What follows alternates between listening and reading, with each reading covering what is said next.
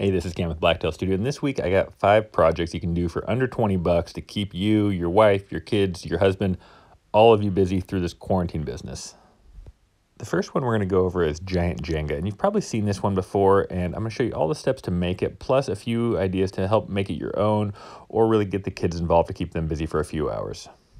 I wouldn't try to keep the kids busy on the miter saw, because what you're going to need here is 54 10.5-inch long pieces, and technically you could be done right here because you can see you have a complete Jenga set. It's ready to go.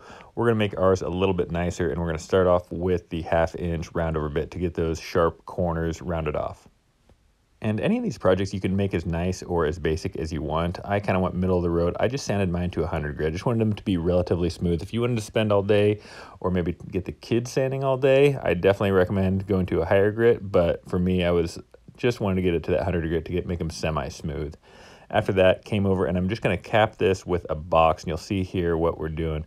And this is going to be a holder, a setup, and like a transportation device for all those Jenga pieces, so you don't have to have a whole stack of loose Jenga pieces. I used Titebond 3 wood glue, finish nails, and screws to cap it off, and they will be moving around a fair amount of weight, so I do recommend screwing and gluing it. Not entirely necessary. If you had deck screws laying around, you could use those too. Don't think you have to have special wood screws just for this, but those tapered bits do make it really nice to get just a nice perfect squeeze out. Again, just went to 100 grit using some old primer I had. Nothing fancy, just super basic job. And we're going to see if it works. Yeah, a little awkward, but it works all right. And this next step, I think the kids could have a lot of fun with because I had a lot of fun with it. And I love experimenting with wood dyes. And you can see there, this is a green. It's not the prettiest green, but you can mix up your own color, blend these colors. There's some purple. I mean, this trans tint, they make pretty much every color available. There was an orange that I actually liked a lot more than I thought I would, and you'll see what I did with it here in just a second. But the black is cool too. Don't use a regular black stain. It just is more of a black paint. I really liked how this black dye works. I use it on a lot of projects. And because I went to Oregon State, decided to go black, orange, and white with all of my pieces. I first started to do the whitewash stain, and it didn't really do anything. It just kind of dulled the wood look a little bit. So I went with this white primer, which I don't know if I'd do it again. It looks nice, but it doesn't slide quite as well as the dyed pieces. So all in all, I think it looks cool, but you can see that I don't move a lot of the white pieces because they don't tend to slide quite as well. So use the paint at your own risk. But since I didn't have any kids, I had to play with myself to show that it worked, and yeah, not too bad. So there you go, fun project. The next project we're going to do is one of those cool balancing wine bottle holders, and we're going to make a few different styles just to kind of experiment with it. And one of my followers on Instagram, I'd reached out to everybody and asked for some ideas, and he gave me this idea and also gave me all the measurements from the ones that he'd done. So I will have a whole blog on this if you want kind of an expanded written instructions, and I'll include that in the description below, but they're really a lot more simple than you think. I'm not a physicist, so it didn't really make sense to me, but if you follow the numbers, they actually work really well. What I found was the thickness of the wood didn't matter, the length of the wood didn't really matter. What mattered is that 45-degree angle and that 6 7/8 inch distance from the bottom to the center of the hole. I should also say that the size of the hole did matter, and this was an 1.5-inch hole that I made with a Forstner bit. You could use really any type of bit though, as long as it's 1.5 inches. The rest of it was just for looks, and I used my 1/2-inch roundover bit just to round over all the edges, make it a little bit more finished looking. And as with any of these projects, you can make them as nice or as basic as you want. And I sanded them up to 220 grit, I believe. And Osmo is one of my go-to finishes. You can use really any finish you want. I'll show you what I did here in a little bit. To go a little bit more basic if you want just like a Home Depot finish. But the Osmo is a nice wipe on, looks really natural, wears really well, won't show fingerprints or anything like that.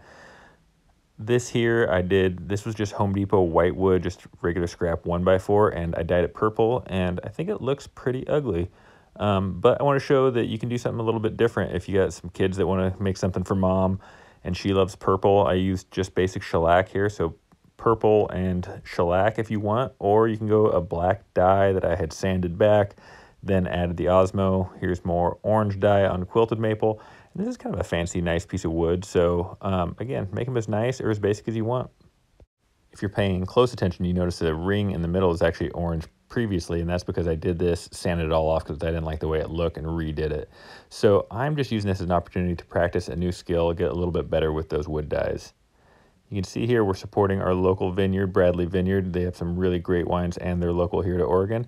And they're pretty stable, these wine bottle holders too. So kind of cool, a lot easier than I thought it would be. They hold almost any wine bottle shape. There's some Pinots, Willikenzie, Willamette Valley Vineyard, all kinds of good local Oregon wines. All right, the next project we're going to do is also drink related, and that's going to be making some really cool wood coasters from this beautiful black walnut burl. I have made a lot of these coasters in the past, and I actually sell them around Christmas and Mother's Day, and so I have a fair amount of experience with it, and I even made a full YouTube video just on making these coasters. So if I rush a little bit too much here, feel free to click the link in the video description for kind of an expanded video on the same project. Basically, we're just going to rip some 8mm strips, and we're going to keep them as long as we can, and flattening with the drum sander, going over here, sanding them all the way up to 180 grit before we end up cutting them down on our crosscut sled here. And 4 inches by 4 inches I found is about perfect. These were just under, so I think they were about 3 7/8, and that will still be fine. But if you can choose, I like a good 4 inch by 4 inch coaster. And since these finish at right about a 1/4 inch thick, I found the 1/8 inch roundover bit works about perfect for giving a nice natural rounded edge that you can pick up pretty easily, move around. So I'm hitting both sides with that 1/8 inch roundover bit. And for finishing, I did something totally different here. I don't actually recommend this. I'm experimenting with a slow setting epoxy because, again, we're kind of learning, using this as an opportunity to practice a new skill. Normally, Armaseal or Odie's oil is probably a better coaster finish, but this was just a kind of an experimental test for me. I apologize in advance because I couldn't get the material shipped in time due to this whole virus business right now. So I'm going to show you how I made this bottle opener. And all I did was use a Forstner bit to drill an 1 1/4 inch hole as deep as I could for the lower one, as shallow as I could for the upper one, so that I could still fit 2 or 3 of those rare earth magnets in there. The only thing you need to be cautious of is don't put your top magnets right behind your bottle opener. And I've done that on a different bottle opener, and that causes all the bottle caps to stick to your actual opener and it won't allow them to drop down. So here, this one works great. I used quite a few magnets in this one, so it will hold a ton of bottle caps. And the bow ties were just something I was experimenting with when I first started woodworking, and so I used this as an opportunity to kind of practice a new skill that I was trying to learn. And if you still think that all of these projects are a little too advanced and you don't want to give them a go, I promise you, you could do this project. This is the easiest one that I could think of. And I found an old curtain rod in our attic, cut some random lengths. You don't have to have a metal cutting wheel like this. You could just use a wood screw, and I'll show you how we could do that here in a second. I wanted to make mine a little bit easier to assemble and disassemble. So I drilled a hole not even really close to the center, used some CA glue, which is also known as super glue, and I put the ends of those bolts, just hand threaded them in there, let that glue harden after wiping off the excess. And this is going to allow me to use them with these threaded inserts. And again, you don't have to have threaded inserts. They are pretty handy to have around the shop, but you could just throw a wood screw straight through the bottom of the plywood right into your dowel, and it would be just fine. It just wouldn't be able to be taken apart and put back together, a bunch of times quite as easily. And since I was having a lot of fun with the wood dye for these projects, I decided to keep it going with more orange and black. And I just wiped it on, threw a little bit of shellac on there afterwards, threaded them on. And if you're wondering, this is ring toss. And I bought those rings for like $7 on Amazon. And the game's actually a lot harder than it looks, so I don't need your judgment that I can't win at this kids game, but I do think that kids could have fun building this, putting it together, staining it, dyeing it their own colors, and then getting to actually play with something they built in the end. And here is a quick preview of next week's project. It is some Home Depot scrap wood turned into these cool 3D charred wood coasters. And every week I like to give a little bit of credit, a little bit of props to the people that actually make it through the whole video. So my name is Cam. Start your question or comment with, "Hey Cam." I'll know you watched the whole video, and I will answer your question first. And if you look at my past videos, you'll realize I am actually really, really good at responding to almost every single comment out there. So thanks so much for watching. Please subscribe for more videos just like this one. Thanks again.